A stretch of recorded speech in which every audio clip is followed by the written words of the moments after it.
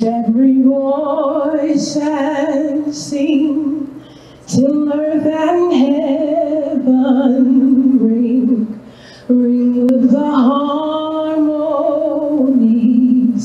of liberty. Let our rejoicing rise high as the listening skies. Let it resound loud as the rolling sea.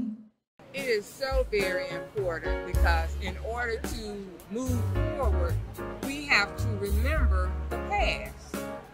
And I just want everyone to be a part of this and to bring your children if they're not in school. But I was on this side of town, and when I found out what time it was going to be, I didn't get a chance to go get my grandson.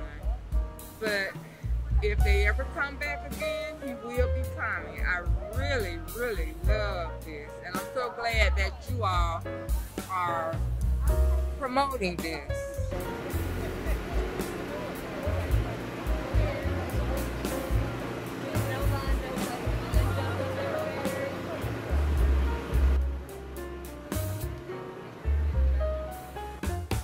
We had all the protection we wanted, we needed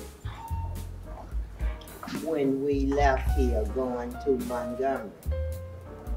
But like I said, we had to stay here waiting on the bus driver because they couldn't find a bus driver. That bus reminds me of that old bull I called Reverend Shuttlesworth. That's who I was supposed to call if anything happened to us.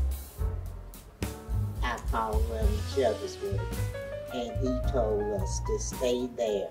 We gave him the address and everything, and he told us to stay there, and he would send someone to pick us up.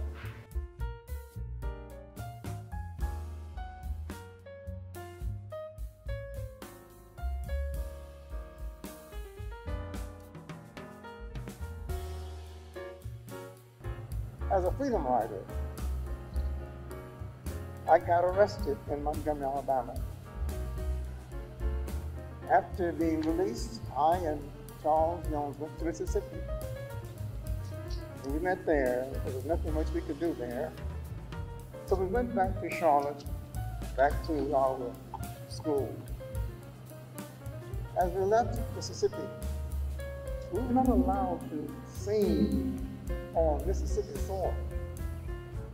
But as soon as we stepped on the soil that the airport owned, we began to sing.